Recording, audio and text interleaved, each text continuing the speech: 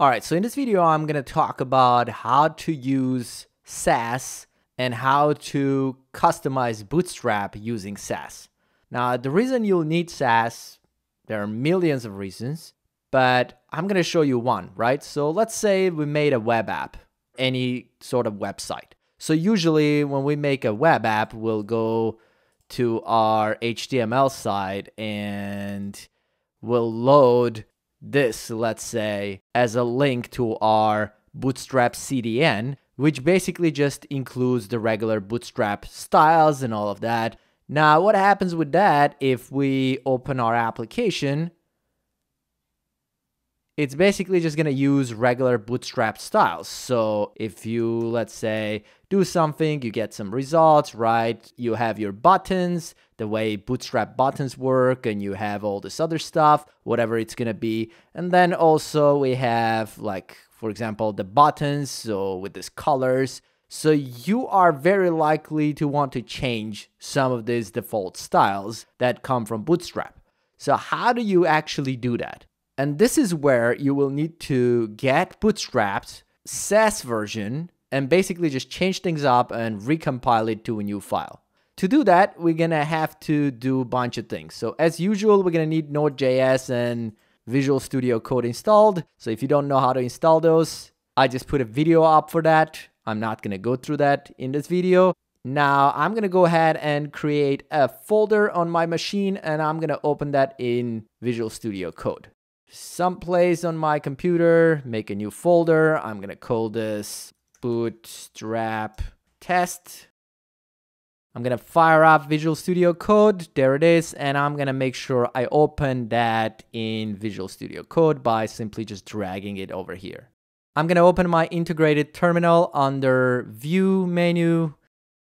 And here, let's just go through some basics of SASS, why we use it, how we use it, and what are some main things you need to understand about it. If we have, let's say, a web page with some files in it, I'm just going to keep this simple. Let's go ahead and make a HTML file. I'm going to call it home.html. And here we'll do exclamation tab to do the main body of this. In this body, very quickly, I'm going to do h1.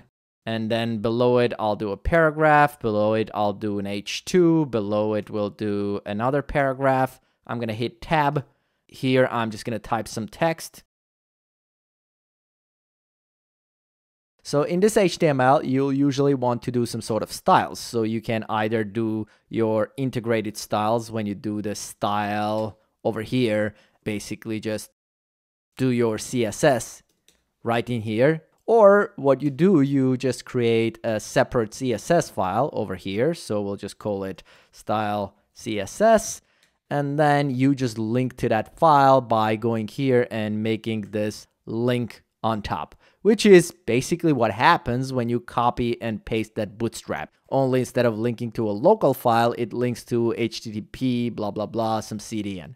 So we need to match this file name, style CSS, style CSS. As you can see, that's matching by default, so that's good. So now let's say in the style CSS, I want to style all of these things like h1, h2, paragraph. So let's say I go here and do an h1. And for this, we'll do color purple. And then we'll do an h2. Should also be color purple. I'm also going to add a button to this, just for the sake of this. So let's do button. That's good. So now if I go to style CSS, I can style that button. So I'm going to say the button needs to have a background color purple. The color of the text should be white. And maybe we'll also style our paragraphs here. So this is pretty much all the CSS I did for that HTML. So if I just open that HTML, and for now I'll just open it the conventional way by going to that folder and opening it. We basically have, see, this titles and this button, etc. And you could also style the borders. And as a matter of fact, I'm going to add something as a border below this main title and next title too, just so that we have an example of that. And let's say for this H1, we're going to do a 2-pixel border, and it's going to be solid, and it's going to be, again, purple, or maybe this time it will be gray color. Now, I just want this border below, so I'll do border bottom. And I'm going to repeat the same sort of thing for H2, only for H2, we'll do 1 pixel instead of 2 pixels, something like this. So again, if I save this, just go back and reload this to see what this looks like. We have these lines. So I'm going to stop at that. Now, this is not a CSS class in the end of the day. I want to now show you why do we need SASS.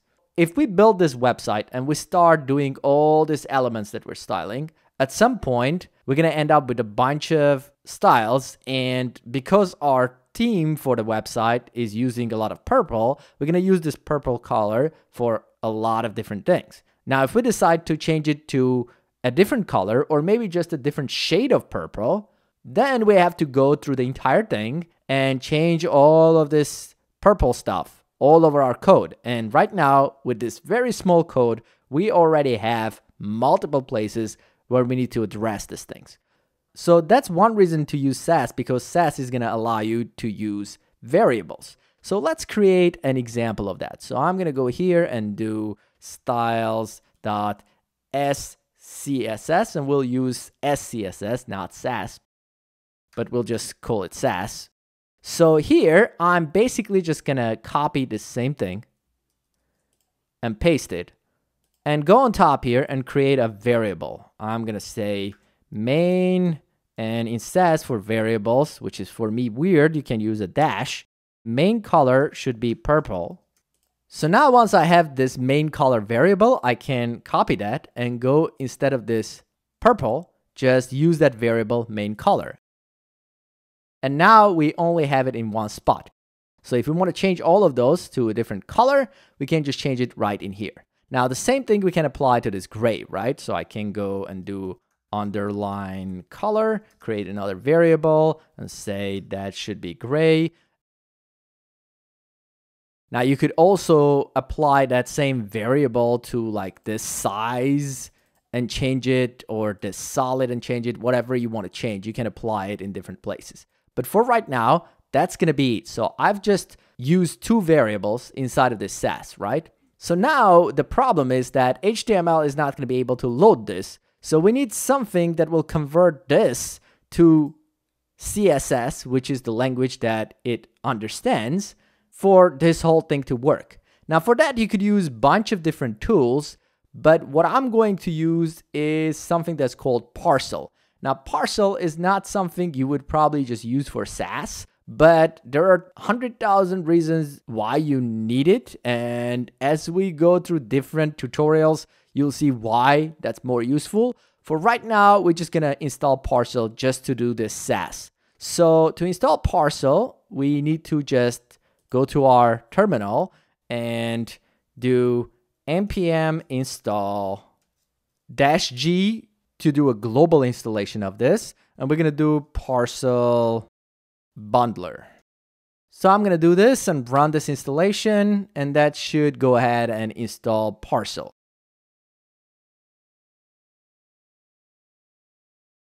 So as you see, I got some errors while I was installing this. So I'm just going to run this again as an administrator. So I'm going to go back and do sudo and npm install the same thing. It's going to ask for your admin password, so you'll just enter that. And hopefully this time there will be no errors. All right, so that's much better. Now I'm going to try to do this on a Windows to see what happens when we run the same command on a Windows machine. So if you're having a hard time installing this on Windows, I have a video covering this. So I'm going to click here in this terminal, and usually when you hit enter, that kind of opens up. So now I should be able to do my npm install -g Parcel bundler.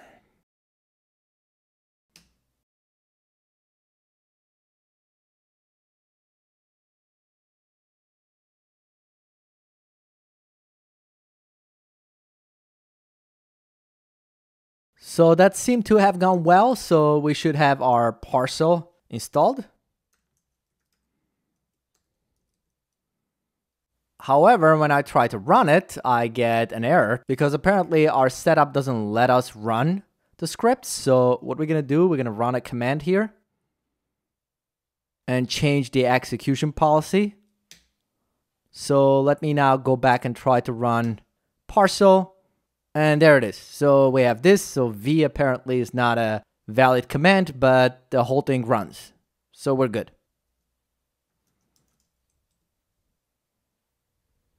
And if I just type Parcel, see, it's asking me that you didn't provide the entries. So this is actually valid error. So it runs just fine. So if you get this, we probably want to allow access for this to be able to set up our local host. And we'll talk about that later. But for now, I'm just going to allow access.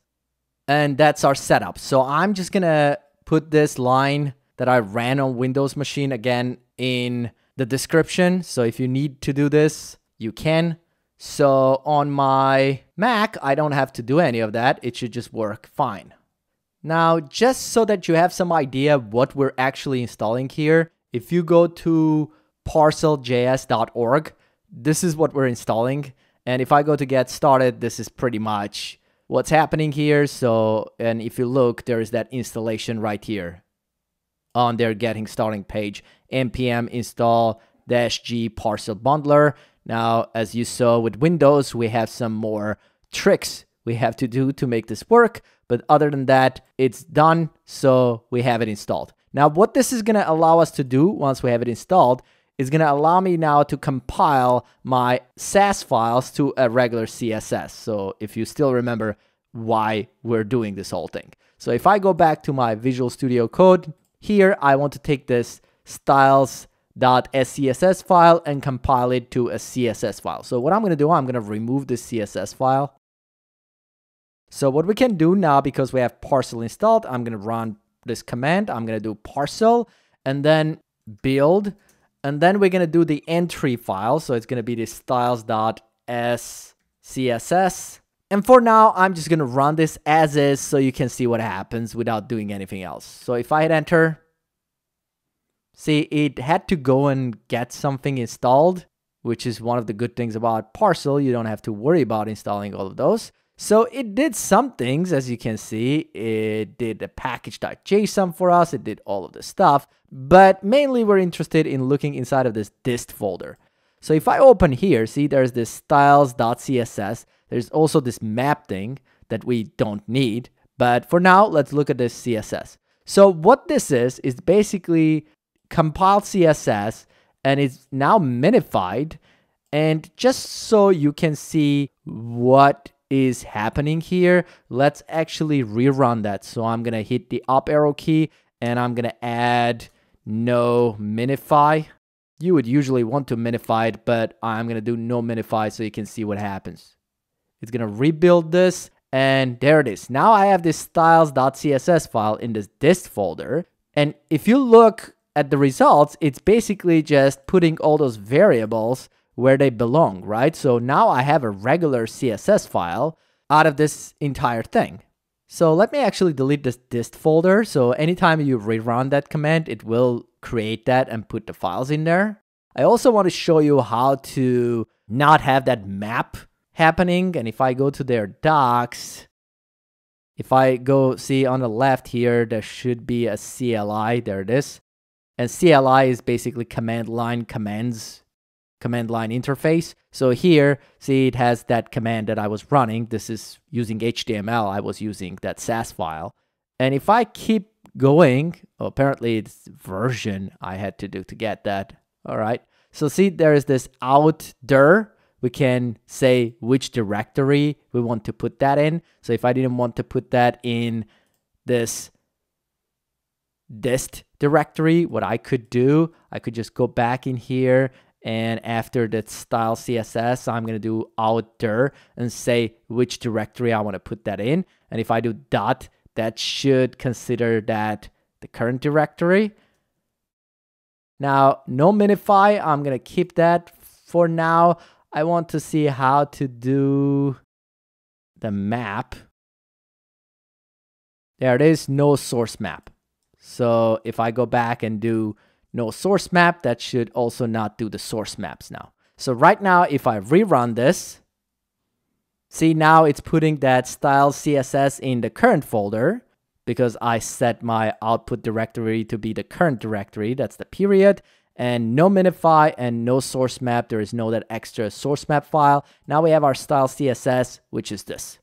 So now let me show you the other thing that's really cool with SASS is that when your project grows and you get lots of CSS, now it's difficult to manage it all in one place. So what you could do, you could create other files that you can import. So I can go here and create another file in here and call this one other SCSS. And for this other files that you're going to be including, you want to do this underscore in the file name. So here, let's say we want to do some rules. And that rule is going to be, let's say, for our button borders for whatever reason. Now I want to make sure I include this inside of my main file. And when you do your imports, it's probably best to do them after you declare your variables. So I'm going to do import and then point to that file. So the file is called other. So you don't want to do the underscore, which is kind of weird. You just put the name of the file without the underscore, without the SCSS, just like that. So now if I go back and recompile this with that same command, let's go check what our style CSS looks like. See, now I have that button here and this button here as well. So I have both of them. I was able to import this other file inside of this. So this way you can have different files. You can import different files as you need them. So you have one place when you're styling your forms, another place where you're styling this and so on, and import all of that.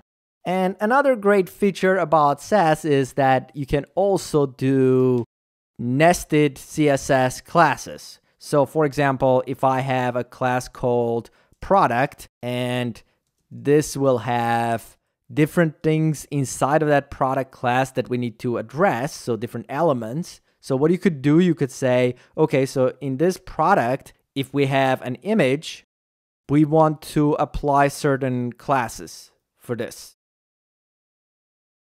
And then I can do also in that product, maybe there is something else we want to do. So maybe if there's a button inside of that product,